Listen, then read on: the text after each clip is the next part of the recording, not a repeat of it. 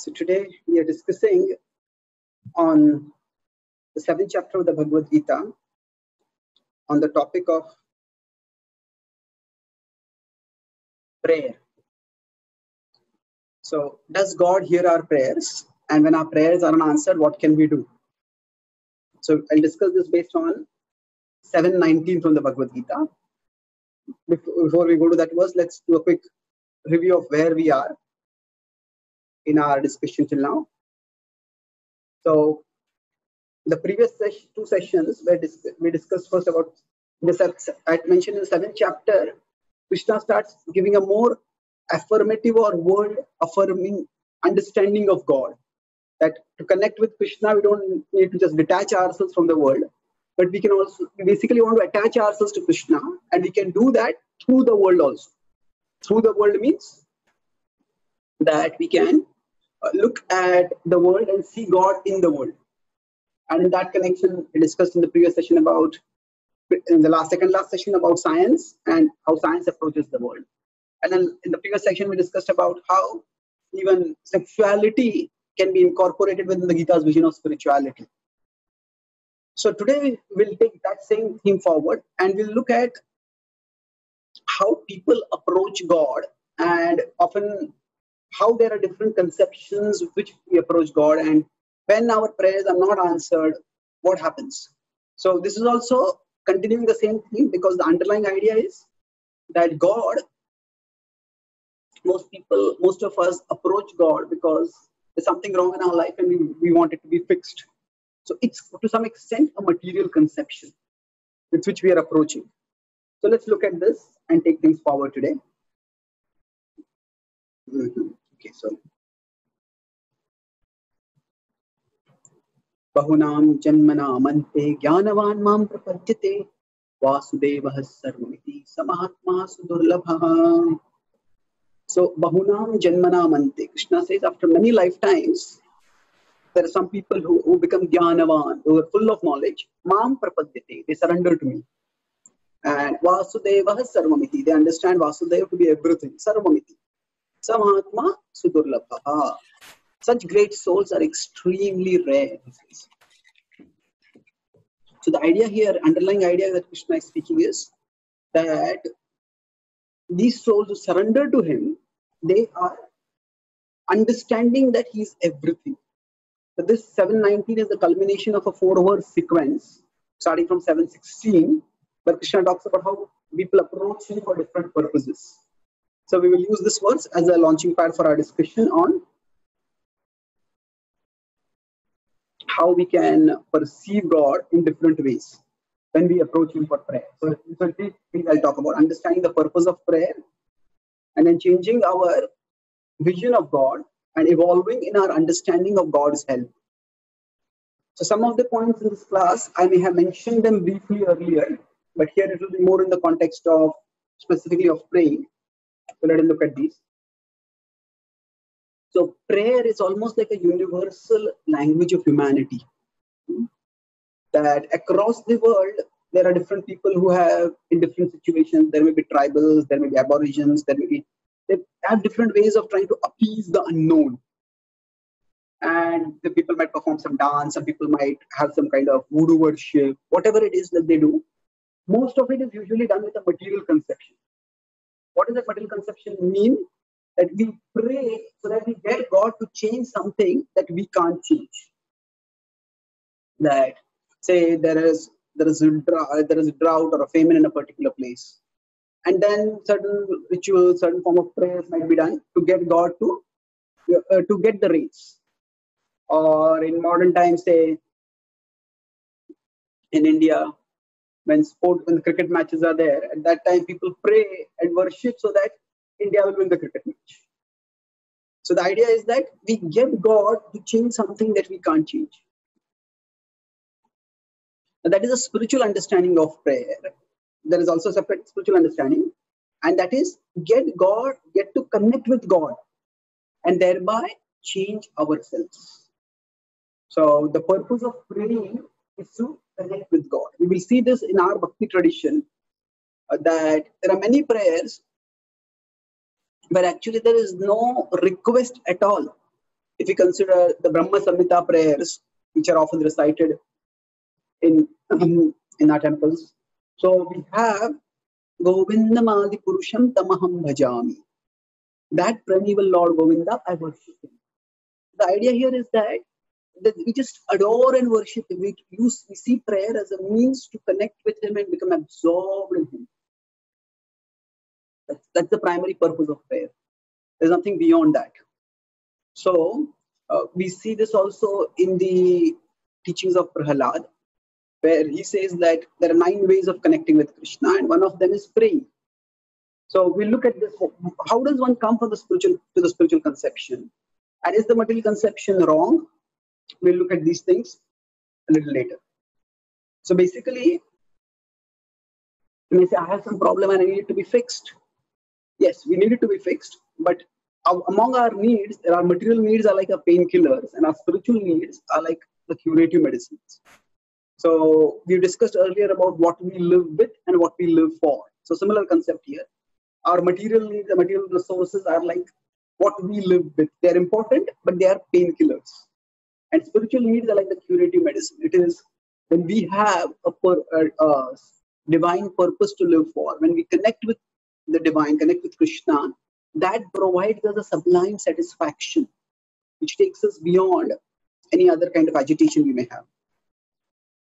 So this is a diagram we have discussed earlier. This pattern, but the specifics are here. See, if suppose somebody is sick and they don't have a painkiller and they don't have any medicine, then they would be miserable. That is the bottom quadrant, bottom left quadrant. We'll call it first quadrant. So now, suppose somebody is in pain. At that time, the main thing they think about is how can I become free from this pain? They don't think so much about what is the disease and what is the cure for the disease. What is primarily sought is the relief from the pain. Now, why are material needs compared to material needs compared to painkillers? So say, for example, we all have certain needs, like we have need to eat. Hunger can be unbearably painful. Thirst can be unbearably painful. So it's important to have food and water and other such things. But think about it, that after we get food, what happens? The people who are starving are unhappy. But are the people who are well-fed happy? Well, no. That's one need taken care of. But just like a painkiller, when you address it, the painkiller numbs the pain, but we need it again. Dosage is needed again. So like that, our material existence itself like a disease condition. And our material needs, they are like painkillers. We keep needing them again and again and again and again. So of course we need them, but that is not the primary thing. Now, if somebody takes only the painkillers, that means our material needs are fulfilled. But the spiritual needs, our connection with Krishna is not there. Then we might be comfortable, we might be happy, but that's not for very long. That's unsustainable. Then if we have our spiritual needs fulfilled, if we are connected with Krishna, we are absorbed in Krishna, but our material needs are not fulfilled, then it is not easy, but it is bearable. We all may get some glimpses of this, say when we fast on some holy days. Then we might think, normally I can't fast. But on those days we fast, and it's not all that impossible to fast. Then we realize, hey, something which I can do. So that's how it's bearable. It's not a sustainable thing, but it's bearable. Sustainable is when our material needs and spiritual needs both are taken care of. So basically, one vision of praying is that praying will provide for our material needs. That means it will act like a painkiller. So if you consider Krishna like a doctor, then no doctor wants the patient to be in pain. But the doctor doesn't want that the pain simply get covered. The doctor wants the pain to be cured. And that's why a balanced arrangement is where both the material and the spiritual needs are properly taken care of. So like a proper doctor would give both a painkilling medication and a curative medication. So that's the balanced way. Now sometimes in some phases, if one of them is not there, it's far better that the painkilling medicine not be there, because at least the cure is going on. So what happens for us, we often, when we are having a material conception of prayer, the idea is that if God doesn't fulfill the particular thing that I want, then what is the use of worshipping God? So let's look at this in a further way. So now we move on to the second. So when we talk about our material needs and spiritual needs, what exactly do we mean by a spiritual need? So for that, we need to evolve in our vision of God. So God is not just the fulfiller of our desires. He's the fulfillment of our desires. God is God's greatest blessing. Now, whatever we get from God is no match for God himself. So, Vasudevaha Sarvamiti. This was the point which was discussed in this particular verse. When the evolved spiritual seekers understand, Bahunam Janmanam Ante, it might take them many lifetimes to understand this. But when they do understand it, Bahunam Janmanam Ante, then what happens? Vasudevaha Sarvamiti. They understand that God is everything. And if I have Krishna, I don't need anything else. Now, whatever attractiveness anything else might have, all that is present in Krishna. Okay. So here,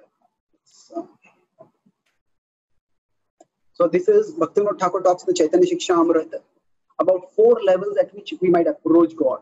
So these are fear, desire, duty, and love. And so at the first and second levels, it's the material conception. At the level of duty, it's a transitional conception, and love is the highest level. So let's look at this quickly. So most world religions function at the level of fear.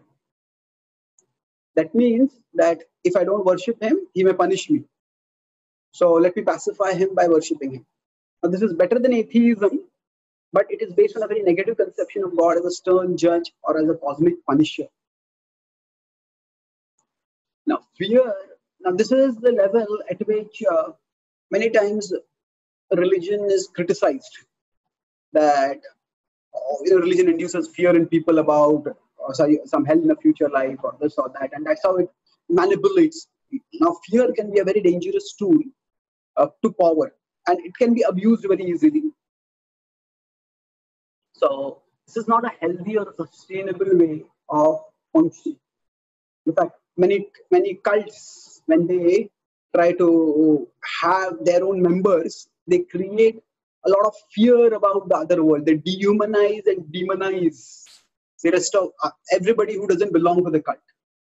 So there is fear of God, and there is fear of everything that is not connected with God in the way that is recommended that by that particular religion or by that particular group. So now here, when we're talking about these levels of approaching God have nothing to do with religions as we know them in the world today. There are fear-based approaches in Christianity, in Judaism, in Hinduism, in Islam, even in tribal groups.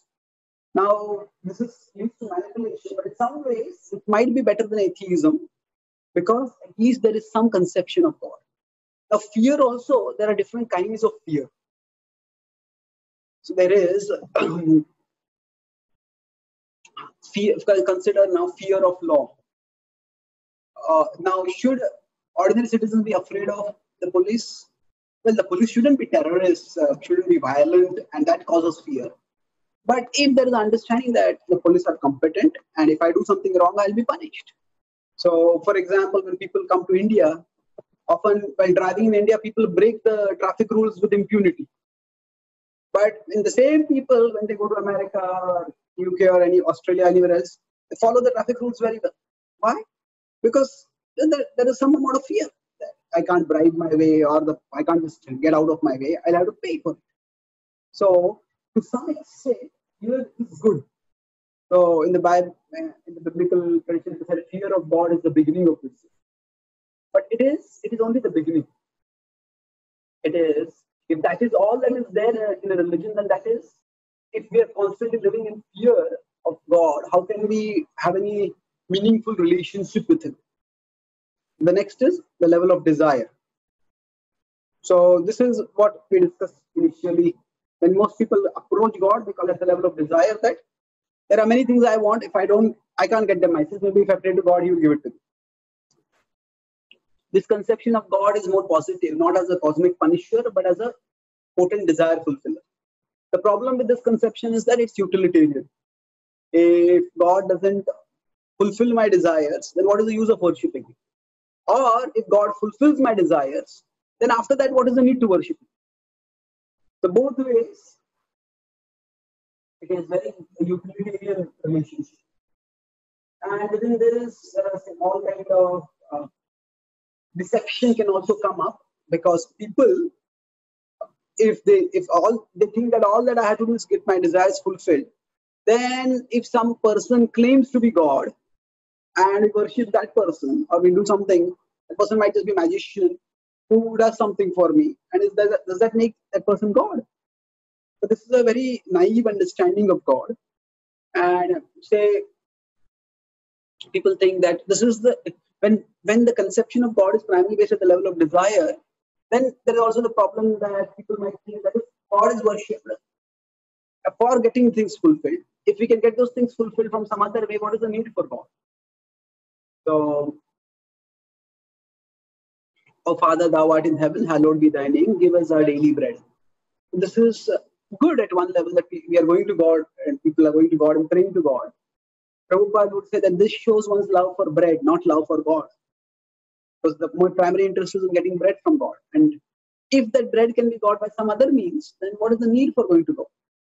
This is at the level of desire, which is a utilitarian conception. Now Krishna talks about 4 categories of people who come to him. We can place them in these categories which we are discussing.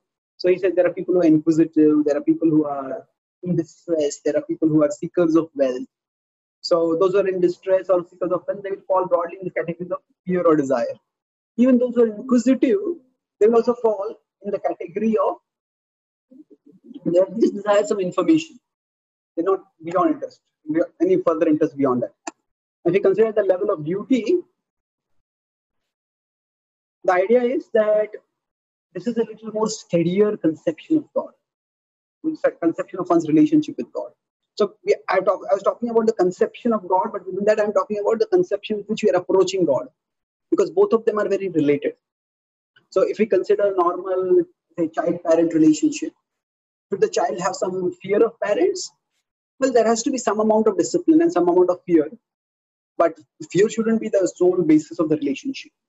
Similarly, with respect to desire, if a child simply relates to the parent only, I want this, I want this, I want this, well, that's not a very pleasant level of relationship. Say a child goes to college and is studying, and then the only time the child calls the parents is, I want some money, please send it.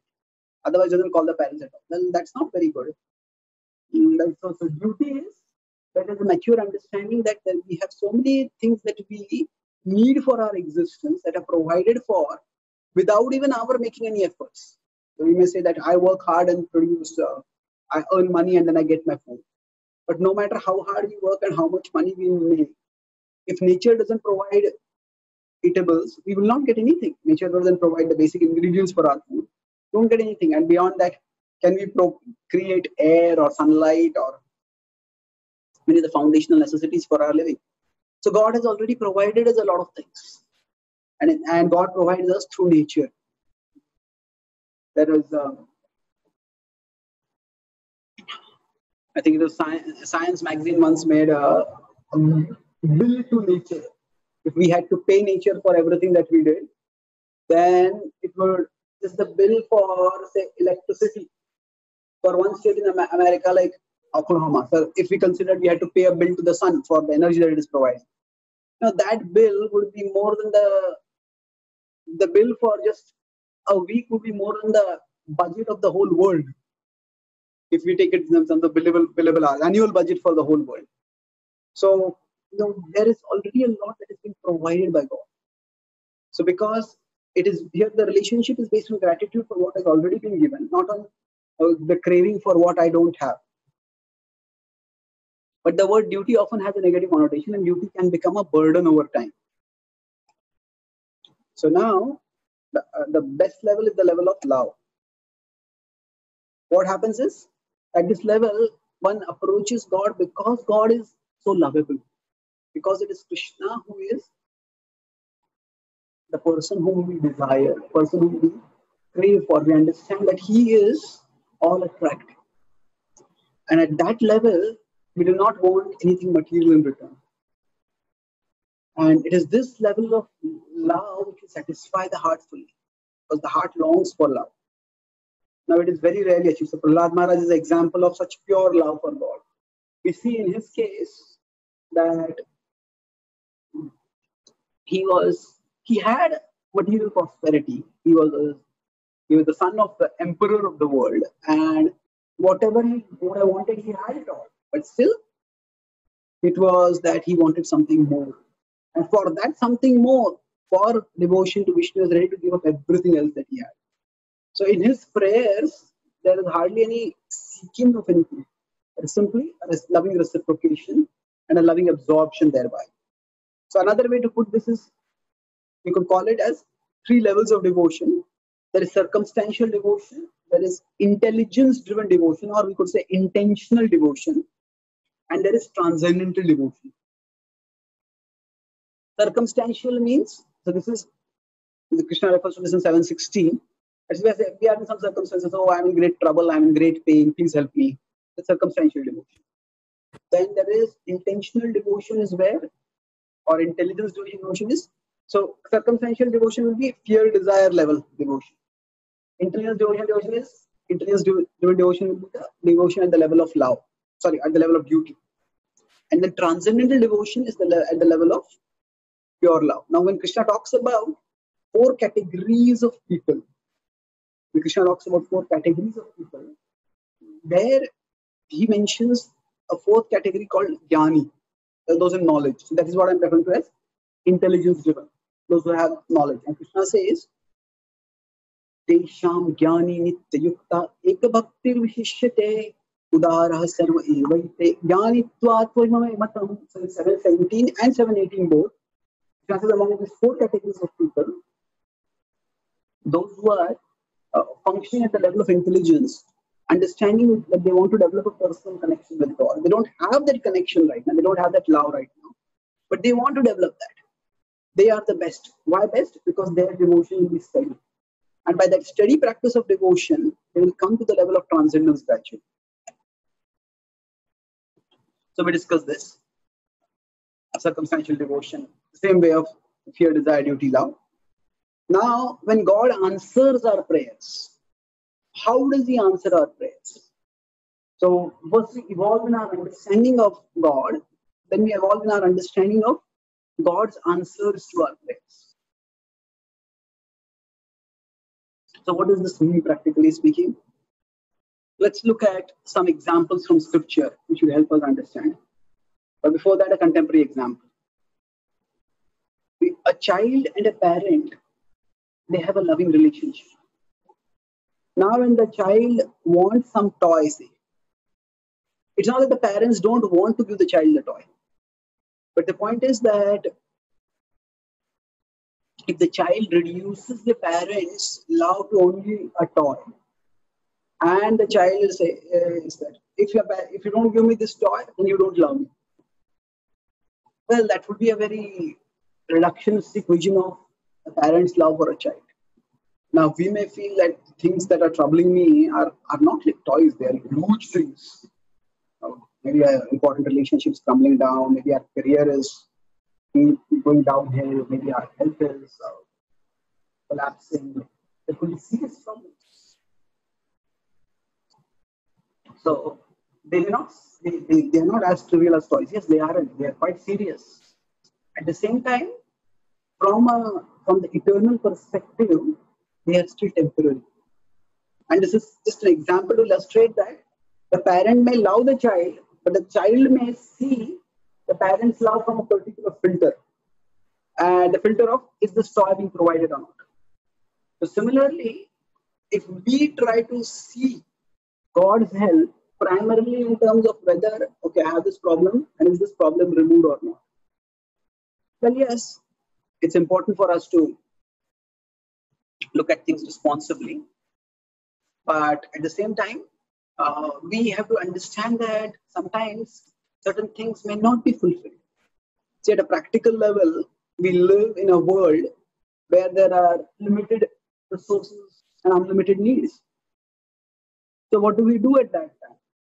If we consider in the Second World War, Prabhupada quoted this example that both the German soldiers and the British soldiers, both of them were religious to some extent. At that time, religion was much more mainstream in society. And both of them, they or their family members prayed to God that please protect us. Please protect our family, protect. And then there are casualties on both sides. So now, of course, as far as the Second World War was concerned, there was Hitler was quite demoniac. But if you consider any other war, the point is that in a material conflict or in a material confrontation, there are going to be distresses. There are going to be, you cannot have everybody cannot be victorious. Or I started with the example of sports. So say there is an India-Pakistan cricket match, and a child prays, India prays, oh, let India win. And then India loses, and the child starts saying, what is the use of praying to God? But then it could be said that maybe there's a child in Pakistan, and that child in Pakistan was praying, let Pakistan win. So now in the world we live, we often what we desire, it's the outcomes can come out only in one way, not everything. Not in every situation can everything be satisfied. Everyone be satisfied. So now God is unlimited. At the same time, this world is limited. And as long as we are looking for things in the limited world, God's unlimitedness is not in making the limited world unlimited.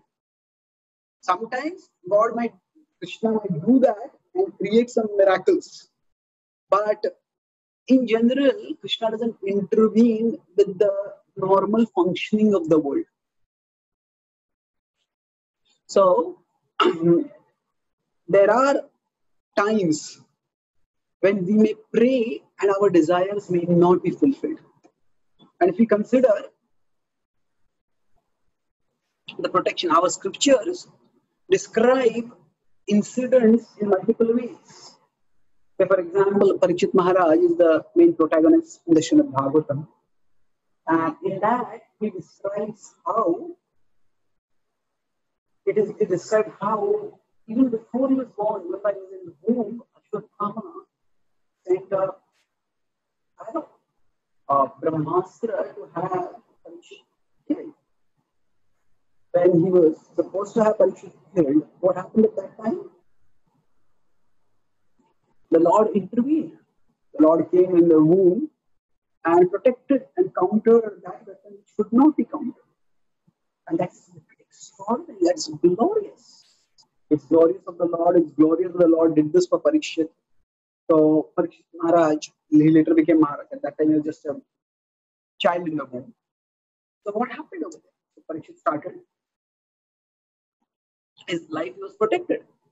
And then afterward, when he, in the later part of his life, when he was cursed by Shringi to die in 7 days, we could say that, and what happened? The Srimad Bhagavatam starts in the first canto with Parikshit being cursed, and it ends in the 12th canto with Parikshit dying. Hey, what's this? There is the protection. Where is the protection? Actually, the protection was there, but it was in a different way. So in the initial level, there was protection at the material level. At the end, it was the snake was going to come and bite Parikshit Maharaj. And at one level, the snake came and bit Parikshit Maharaj. But what happened? He heard the Bhagavatam, and by hearing the Bhagavatam, he became absorbed in Krishna. And when he was absorbed in Krishna, that absorption acted as his protection. So the snake bit his body, but his consciousness was no longer in the body. His consciousness was absorbed in Krishna, and thus he was protected. Madashraya katha mrishta shunvanti kathayanti cha upaniti vidha stapa naitan matgata chetasaha. So madashraya katha mrishta mad ashraya. If somebody takes shelter of me, rather Lord Kapila is saying this in the Bhagavatam, that those who take shelter of me, madashraya amrishyaha. And they, in my delightful pastimes, they hear about me and they get absorbed in them. Shunavanti kathayanti cha. They delight in hearing and reciting this pastime. And tapanti vidhas, tapa. There are various distresses that come in the world, but they are not troubled by those distresses. Why? Naitan madgati chetasaha. Madgati chetasaha. The consciousness is absorbed. So, was Parikshit protected at the end of his life? Yes, he was. How? By being granted absorption in Krishna. So absorption at one level is the greatest protection.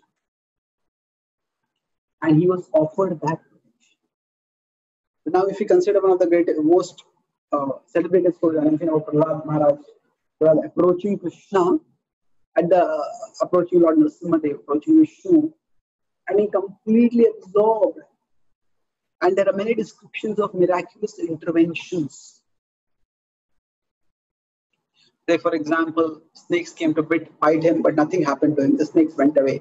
He was put in fire, but the person who put him in fire, she got burned, whereas he was unhurt. And he was hurled down a mountain, and still nothing happened to him. So these are all miracles, and every religious tradition has some descriptions of miraculous interventions by God.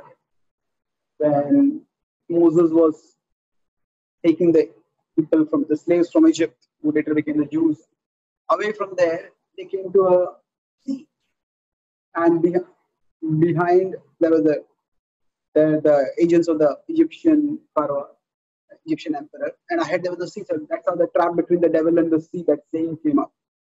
So at that time, it said that the sea was parted, and Moses and the others went across, and then the sea got closed.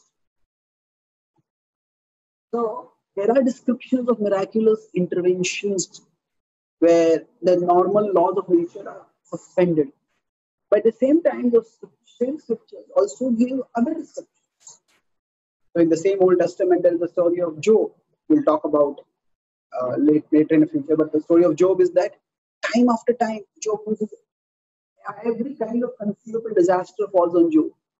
He's wealthy to do so, he loses all his wealth, and then he gets a crippling disease, and his family abandons him. His friends condemn him, and then it's what's going on.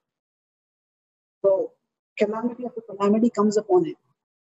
So if we now, for most of us, when we face distresses in life, we may focus on those incidents where Krishna miraculously intervenes and protects devotees. When we talk about protects, we talk about protection at the material level. And yes, he does do that. It's not that he doesn't do it. But if we reduce Krishna's protection only to the material level, then we may find that sometimes it may seem that he's not being protected. Sometimes it may happen that even in our movement, in our tradition, not just in the past, but even in the present, sometimes some devotees may depart in sweet devotional settings where there are others chanting holy names around them, and that they behold a picture of Krishna and they depart. In the world, we say, oh, because we'll talk about the mood of consciousness while departing later in later session. But sometimes the death might be very spiritually conducive, soothing setting. And sometimes some devotees might die in terrible accidents. So is it that they're not protected? No, not like that. Is it one devotee was protected and the other was not? No, it's not like that. The idea is it's for us to understand that protection doesn't have to necessarily be physical protection. It doesn't mean that protection will not be there at the physical level. It just means that protection doesn't have to be only at the physical level. So sometimes Krishna may protect, like with respect to Parikshit Maharaj. In his childhood, he was protected. In his infancy, he was protected. But at a material level, in his adulthood, when he was cursed, that protection came at a spiritual level. So what Prahlad, this real miracle in Prahlad's story is not that there is a miraculous intervention. Because that's not if we study the Srimad Bhagavatam, there is the story of this Prahlad. He was the son of a demon. And yet he was a great devotee. And he was pierced. He was threatened by his father, and father tried to kill him again and again. So Prahlad's, the whole thrust of the story is not that Prahlad is miraculously protected, but that Prahlad is so absorbed with the Lord. And that's why later on, when he prays to the Lord, his prayer is, my dear Lord, if I'm remembering you and if I'm glorifying you, I don't need anything else. But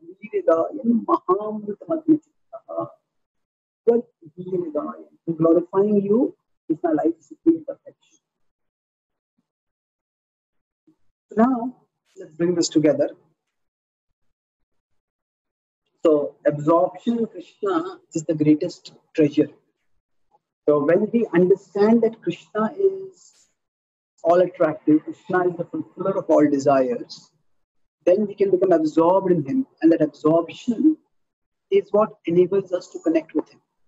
So, when we pray to Krishna, if we see prayer as a means to get God to do something, sometimes that prayer will be fulfilled, sometimes it will not be fulfilled. But we see it as a means to get to God. To get to God means just connect with him. Then praying will always work. What do I mean it will always work? That it will release, it will lift the burden that we are facing. Quite often when we face problems in life, the problem is there. But when our mind keeps obsessing on the problem, then the problem starts becoming bigger and bigger and bigger and bigger. So there is a problem in our mind, but then what happens? As it keeps going bigger and bigger and bigger, it's not that there is a problem in our mind, rather the mind is in the problem. That means initially our consciousness is here and the mind is here and the problem is here. It's one component. But as it keeps dwelling on the problem, starts becoming bigger and bigger and bigger, then it becomes a part. Then our consciousness becomes constantly consumed by that problem. So at that time, it's almost impossible to deal with the situation.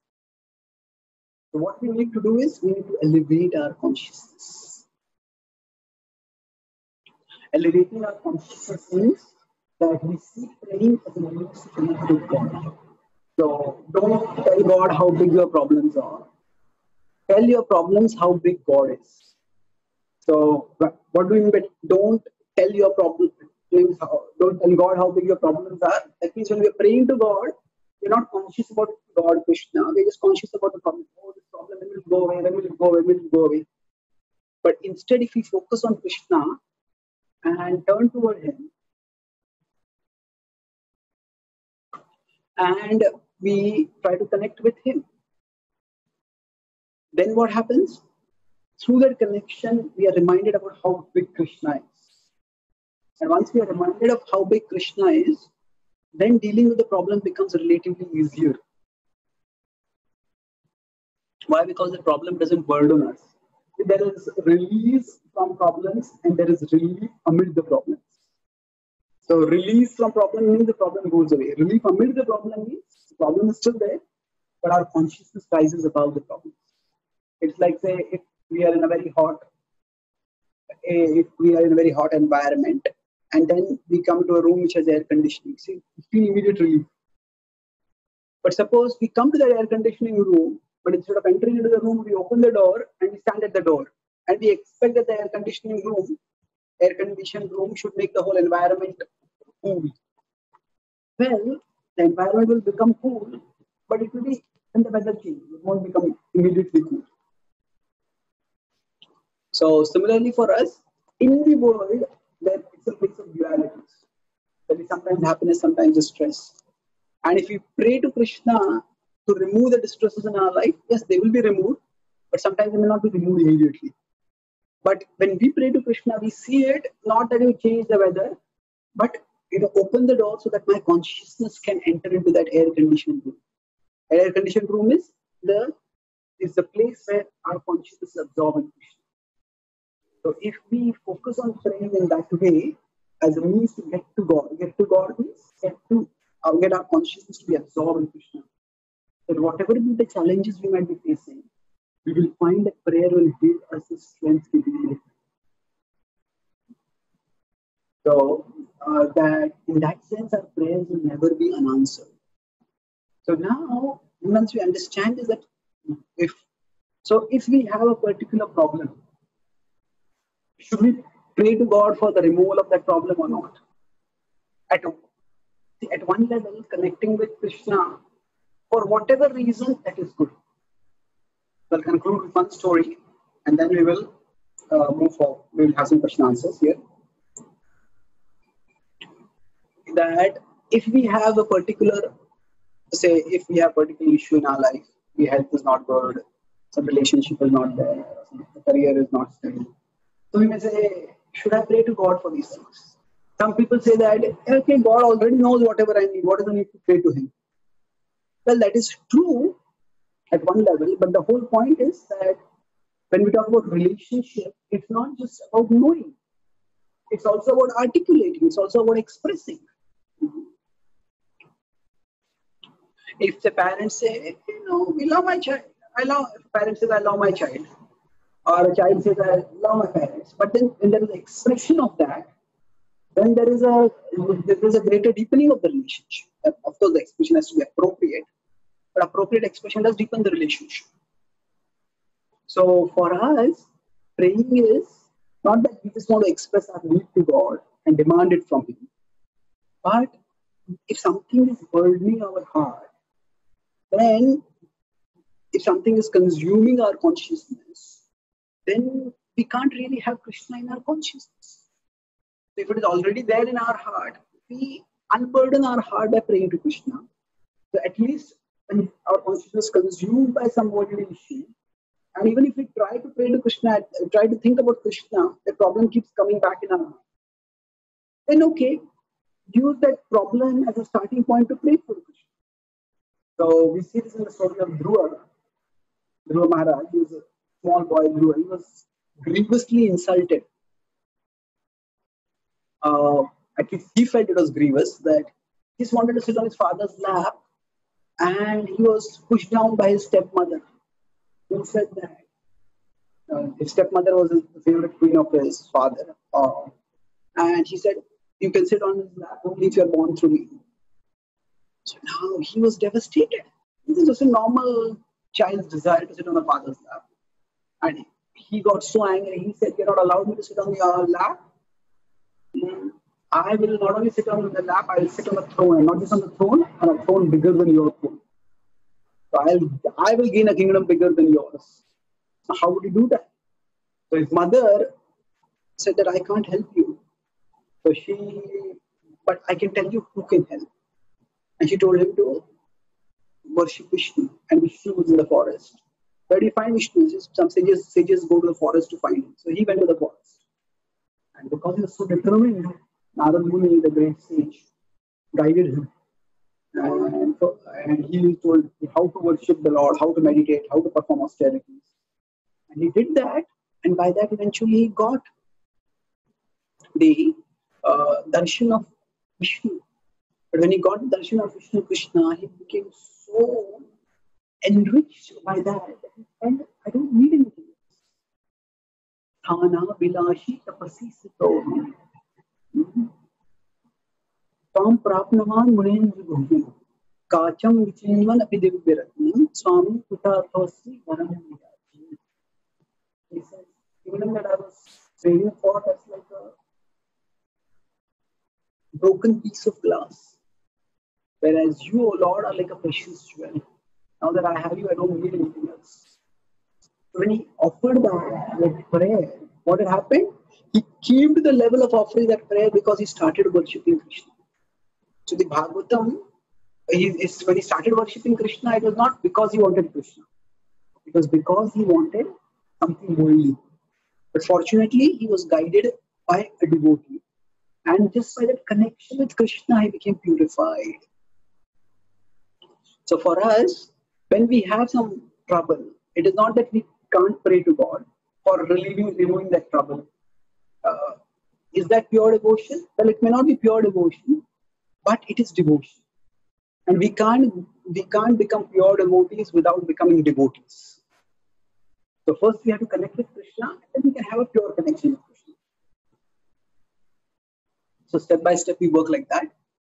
But the important thing is we saw for Dhruva the circumstantial devotion was the starting point. And how did he rise from circumstantial devotion to transcendental devotion? That was because he was guided by devotee association. So similarly, if we are in the association of devotees, and here by devotees, I'm referring not just to people who are circumstantially motivated, but those who are transcendentally motivated. That means those who are trying to make Krishna their goal of life. That's at least their intentional devotion. They've already made Krishna their be all and end all. So by that we can rise from wherever we are to the level of transcendence. And now, Srila Prabhupada was asked, what is the best prayer we can offer? And he said that, please engage me in your service. Because our eternal relationship with Krishna is a relationship of service. And we serve him and we serve and in a mood of, we connect with him in a mood of service and contribution. Then that connection will always be there. And at the basic level, the basic minimum service we can offer to him is offer our consciousness. Just offer our consciousness to him. So through our prayer, even if nothing else results, even if nothing changes, praying itself is a service that we can do. We offer our consciousness to Krishna through prayer. And we offer our consciousness to Krishna through many other ways like that. So Krishna, please engage me in your service. If we have that consciousness, we find that whatever problems we have, the burden of those problems will decrease. And in that sense of giving us inner strength, the prayer will always be answered. So when we reconceptualize how Krishna answers prayers, or what is the answer that is truly important, then we will find that praying is always enriching, even when it is externally sometimes fulfilling or not fulfilling. So I'll summarize what I spoke today, and then we can have some questions. So I started by speaking about understanding how we pray. So the idea in the 7th chapter of the Gita is how we approach God through this world. Through this world means that we often have our worldly needs and desires for which we approach, because of which we approach God. So how does that lead to our spiritual evolution? That's described in this particular section of discussion. Discuss in the class. So first is understanding the purpose of prayer. In the material understanding is that we get God to do something for us that we can't do. We get God to change something that we can't change. The spiritual understanding is when we connect with Krishna and that changes us. So it's a radically different conception of prayer. And at one level, prayer is like a universal language, but it's usually at the first level. And then where at the level where we seek God for getting him to change something.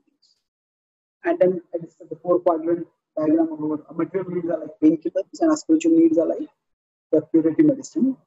So God wants to give us both, just like a doctor will give both. But if somebody rejects the treatment or considers the doctor incompetent just because the painkiller is not given, that is a self-sabotaging understanding of the process of treatment. Then, so we talk about the 4 quadrants. So if our material needs are not fulfilled and spiritual needs are not fulfilled, that's unbearable. Our material needs are fulfilled, but the spiritual needs are not fulfilled, and it's like taking the painkiller. It's unsustainable. But if you don't have medicine, the pain is going to grow. If our material needs are not fulfilled, but the spiritual needs are fulfilled, then it's bearable. So that's the situation where we are praying to Krishna for something, but that's not happening. But at least through the prayer, we are connecting with Krishna, and the connection itself is uplifting, absorbing. And then we move to the last part where the material and spiritual needs are both taken care of. That is a sustainable way to practice. So then it discussed about what do we mean by spiritual needs. We talked about evolving in our conception of God. So we see God as not just the fulfiller of our desires, but the fulfillment of our desires. We talk about 4 levels at which we approach God: fear, desire, duty, and love. And then I talked about transcendental and intentional. We talk about 3 levels of devotion: circumstantial, intentional, and transcendental. And then, so we need to rise to the transcendental. Then we talk about the journey. So last part is, if our prayers are not answered, what is happening? So we looked at how the scriptures talk about God's intervention in various ways. Sometimes it's in miraculous ways, which is described in various traditions, but it's not always in the miraculous ways. And if we expect God to fulfill all our desires or all our prayers, if we think that if we reduce our relationship with God to His fulfilling our requests, and that's like a child seeing the parents' love only in the toys that are being provided. So overall, if we look for that kind of fulfillment solution, we might not get it. We may not always get relief from problems, but we can get relief amid problems. That means that the weather might still be hot, but we can get into an air-conditioned room. So that means sometimes the problems burden us so much that they become like a blazing heat within us. And if we just pray to Krishna at that time and keep praying as a connection with Him, then at least that burden goes away. That blazing fire goes away, and that's the relief. And so if we have some material issues, can we pray to God? We discuss the story of Prahlad, of Dhruva, how he prayed, and by that he was elevated. So if we have the association of devotee, and we have our intelligence nourished about how things work, then we will, however way we approach God, it will be auspicious. So we pray, let me serve you, O Lord, and offering our consciousness to Krishna is itself a service. So doing that, then we are auspiciously situated. So we pray not to get God to do something, but we pray to get to God. Thank you very much. Pray.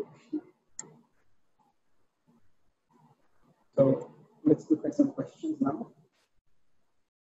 So how can we absorb ourselves in Krishna? Because often we have to do our work, and within that we can get absorbed. We need to be absorbed in our work. That's fine. We will be discussing later in our session about how work can be done also in a mood of worship. So we absorb ourselves in our work, but before we start the work, we remind ourselves that I'm doing this for Krishna. And then after we do the work, we thank Krishna for giving us the opportunity to do that work. And while we are doing our work also, whatever abilities we have, we understand that they are gifts from Krishna. So we may not be consciously remembering that. But as long if we have reoriented our life or are reorienting our life in such a way that Krishna is the ultimate purpose of our life. If that's all, if we are doing that, then everything else will fall in place.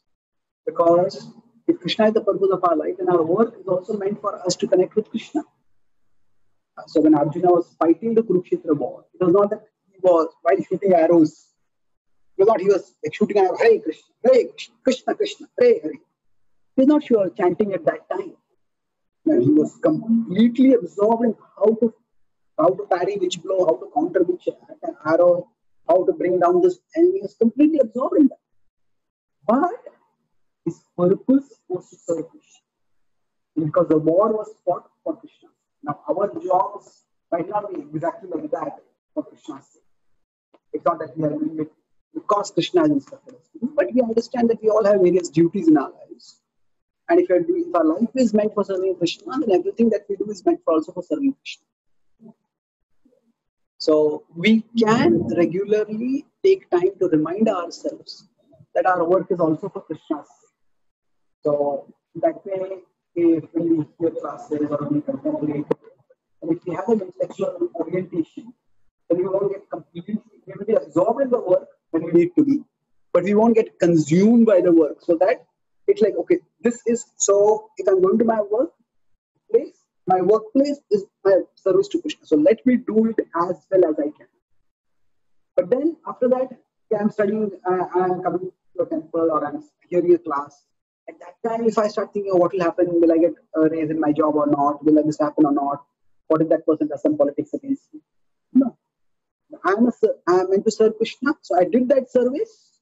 Whatever are the results, Krishna and Krishna's hands. Now I'm doing this service. Now let me hear about Krishna. Let me speak about Krishna. So like that, we focus on doing it in a mood of service. So we do it wholeheartedly while we are doing it, and when we do some other service, we do that wholeheartedly.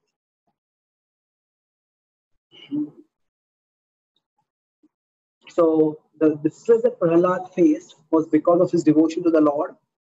Was this a certain example for others? Yes.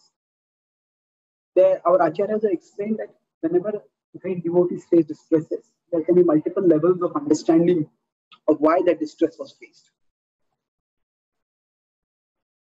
So one level of understanding is that it is because there were some malefic characters of that. Hiranyakashipu was human. So he was demoniac, and then he was opposed to the worship of Krishna, and that's why that happened. That's one level of understanding, and it's a valid level. Another level of understanding could be that it was because the Lord had a higher plan. And the higher plan is, in fact, Prahlad himself says in one of his prayers to the Lord in the 10th chapter, there are his prayers in the 9th chapter of the 7th canto, and there is also a prayer in the 10th chapter. There he says, "My dear Lord, you have sent me here to exhibit or to demonstrate the principles of pure devotion." So yes, he hadn't done anything wrong because of which he was suffering. It was not his karma. But rather, it was through him, the Lord was teaching all of us how to face sufferings even when they are not merited. I mean, we are not done anything to deserve those sufferings. Still, the suffering come upon us. How to deal with them.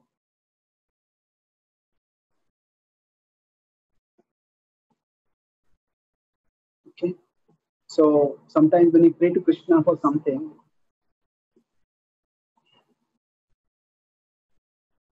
and it fulfills that desire, but what does it mean when he takes that away after a short time?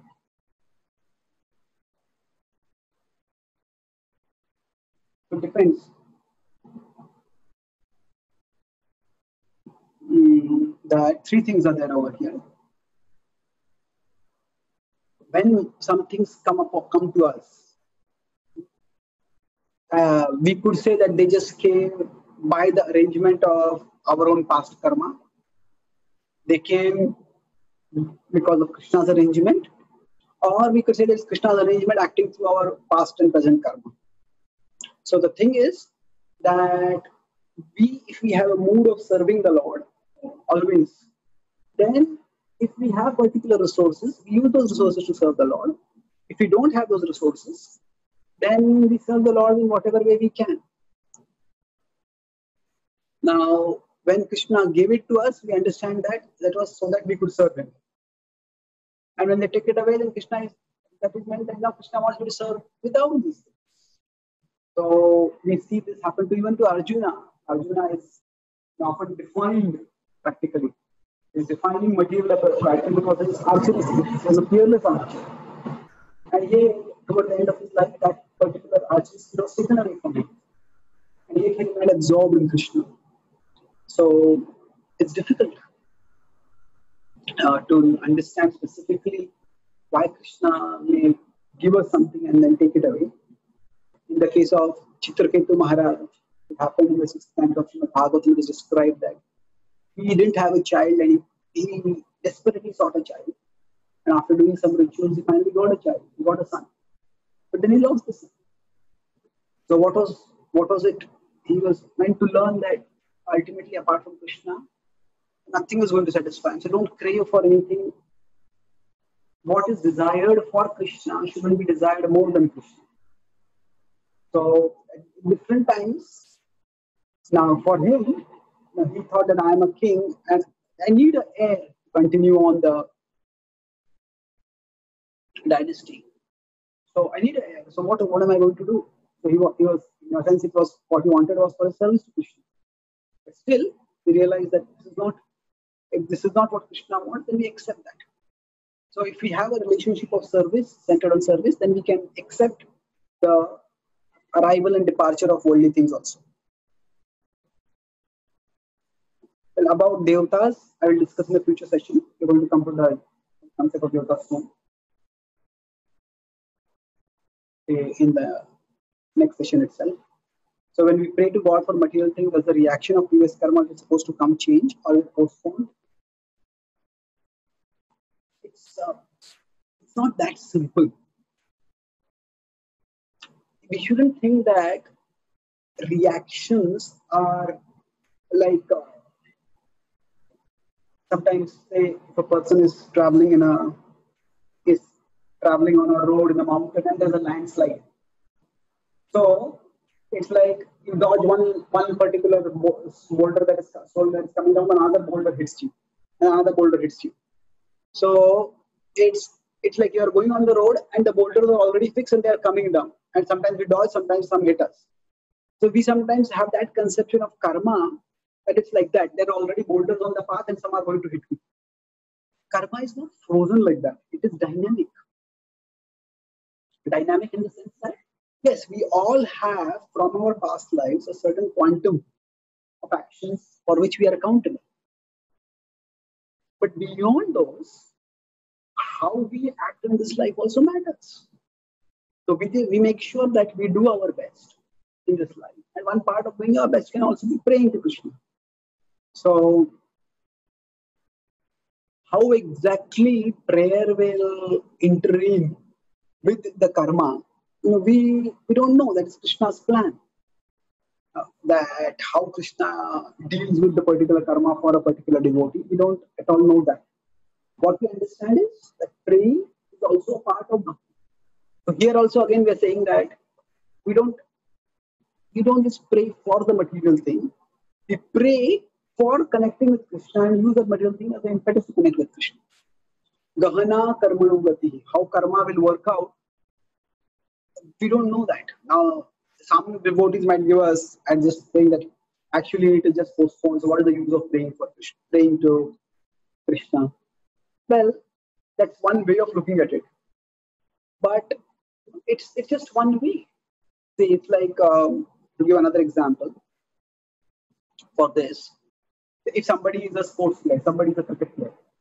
Now, and if somebody is a batsman, then all batsmen will sometimes get wrong decisions. That means they may not be out and they are given out, and they are out and they're not given out. So now, if you consider a player plays for 10, 15, 20 years or whatever, or 5 years, overall, by the law of probability, you could say that the number of times when they are given out fairly or unfairly, it equals out, it evens out. They are given out when they're not out, or they're not given not out when they're out. But when that happens is also critical. If somebody is leading a team to victory, or somebody is that their very place in the team is at stake, and at that time they're given out, then the consequences are far more severe than when, say, the whole team has got out and there's only one person is remaining, and then a decision goes wrong. That's especially critical. Similarly for us, if there are 10 problems coming upon us, and if we pray, and one problem, its burden gets minimized some way by that. Okay, we could say that just the reaction is being postponed, but yes, facing 10 problems might not be as difficult, might be much more difficult than facing 9 problems or 8 problems or 7 problems or 5 problems or 3 problems. So trying to get into this whole frame of karma can almost dehumanize our practice of bhakti and dehumanize our life journey. So we don't have to go into that zones too much. I'll answer a couple of questions, and then remaining questions we can take in future also. So if somebody starts practicing bhakti very seriously, like say they join the ashram, and then they understand afterward that only spiritual needs are fulfilled, but material needs are not being fulfilled, and they start blaming the authority, then what should we do at that time? There has to be some amount of realistic understanding and realistic education. If that is not coming, then that is a matter of concern. And as a movement, we are also evolving. And Srila Prabhupada was present in the planet. Many devotees had that idea that just in a few days, we are going to take over the world. And then a few days later, we are all going to become pure devotees and we are going back to Lord Krishna. But there was quite a ethos of minimizing and rejecting the world and its problems. But there are intricate problems and they need proper solutions. So Prabhupada himself, when he was departing from the world, he said that, or if the Krishna conscious movement is to spread, he didn't say that we just have to chant Hare Krishna. He said we need organization and intelligence. So organization for what? Organization for holistic care of devotees, for a holistic understanding of bhakti. Intelligence is required. So yes, is it that if that is happening, that only spiritual needs are taken care of, then over a period of time that needs to be communicated so that devotees make the arrangements for material needs also. So sometimes I think this is a little, as you rightly said, your question is immaturity. So as devotees go through more experiences in life, then they also become more mature and understanding how bhakti wisdom is to be practiced, is to be presented. So it is important for each one of us to recognize that we are not practicing bhakti for a day or two. It is for a whole lifetime. And yes, it is possible that we may die tomorrow. So we should be serious about practicing bhakti. At the same time, it is also possible that we may not die. And if, say, Prabhupada, some devotees are neglecting their health and they are not taking adequate rest, not taking other things properly. And Prabhupada told them, if you don't take care of your health now, in the future, even if you are enthusiastic to serve Krishna, you won't be able to serve him. Why? Because the body may not cooperate. We may have irreparably damaged the body. So we need to recognize that while we are intense in our practice of service to Krishna now, at the same time we understand that we are here for a long time and we have to see what is sustainable for us. And what is sustainable, that is what is to be done. That is how bhakti is to be practiced. So each one of us has to find out how best we can sustain our practice and move forward to practice bhakti in that way. So Prabhupada talks about the story of Gajendra. That Gajendra, if he had been on land, Gajendra was the elephant who was caught by a crocodile. And while he was in the lake, so he couldn't hold on to the crocodile. He couldn't fight against the crocodile while he was in the water. But if he had been on land, he would have been better situated. So Prabhupada says over there, each of us has to find out how we can be best situated so that we can become absorbed in it. And blaming authority, well, it's an understandable human reaction, but we have to see that our movement is quite young and we are all learning. Even our authorities are learning. So that's why Prabhupada created a tradition where it's not that we just have one authority, but rather it's not that we hear only from one person, we hear from multiple teachers. That's why there is Shiksha Gurus are many. So we get multiple perspectives, and ultimately, it's not just that there is obedience to authority, but there is also, Prabhupada said, we have to become intelligently thoughtful. That means we learn from our authorities and we use our intelligence to understand how best we can practice that. So if we think of following authority as outsourcing responsibility for our spiritual life to others, it's a misunderstanding. Krishna did not want that from Arjuna, and Arjuna did not do that. Krishna told Arjuna, you have to take the decision.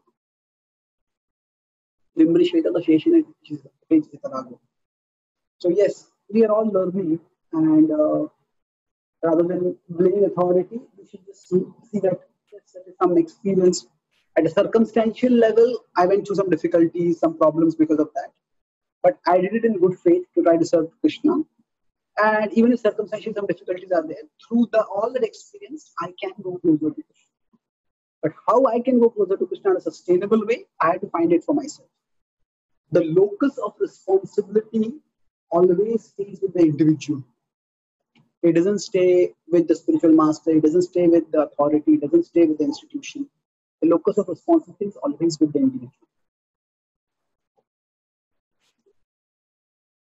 Okay, so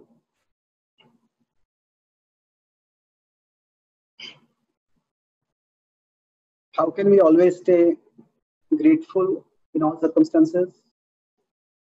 Well, it's not easy, but we can look at, even if we can't be grateful for all situations, we can be grateful in all situations by looking beyond those situations. On my website, The Spiritual Scientist, as well as on my YouTube channel, there's a whole class on gratitude. I talk about 3 things over there. Look for when bad things are happening, when the unbearable, unsustainable sustainable circumstances are there for us, look for the good around the bad. When bad things are happening, but what is the good around the bad? Don't obsess over the good. Look for the good that helps us to counter the bad. And look for the good that may emerge from the bad. So if somebody has lost a job, that's a bad thing, but don't just focus on the lost the job. Look for the good around the bad. So maybe I have got some good marketable skills. I have got some friends. I got some experience.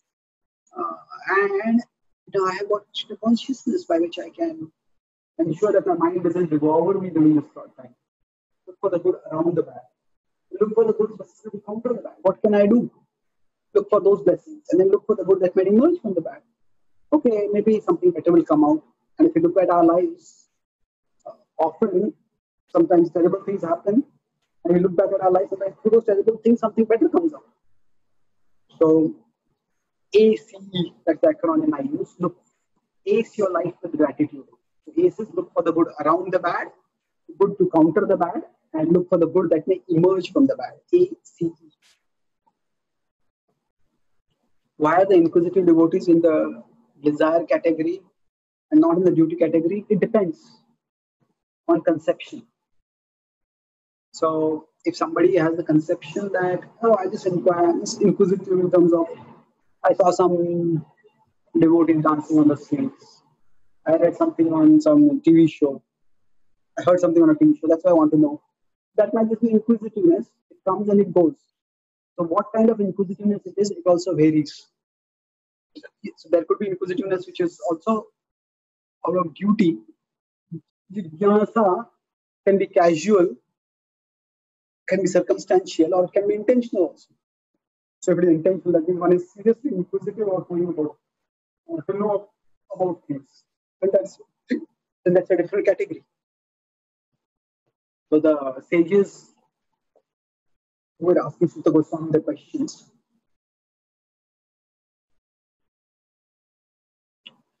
they are described as an inquisitive category, but they are not with the desire category. They had intelligence, they understood the importance of practicing bhakti and of connecting with Krishna, of knowing about the ultimate reality. And accordingly, they practiced. So that is different. So it will depend which category inquisitiveness will fall in. Do we lack in absorption in Krishna because of our previous bad karmas? Why can't we absorb ourselves in Krishna? Yes, definitely it's because of our past karmas. Because based on our past karma, our mind has developed a particular momentum, particular attachment, particular conceptions. So the mind wanders here, there, and everywhere, and it makes it very difficult for us to function. But thankfully, so when we talk about past karma, it doesn't necessarily have to be in terms of something unknown that we have done in the past and that is creating some troubles for us. Yes, that can also happen. But whatever it is, we can't always absorb ourselves in Krishna, but we can occasionally absorb ourselves in Krishna, and gradually we can make that absorption more and more. We start with what we can do and gradually increase that. And that's how we all grow in our spiritual lives. Just do one thing at a time and keep increasing the gratitude. Thank you very much. Hare Krishna. Prabhupada.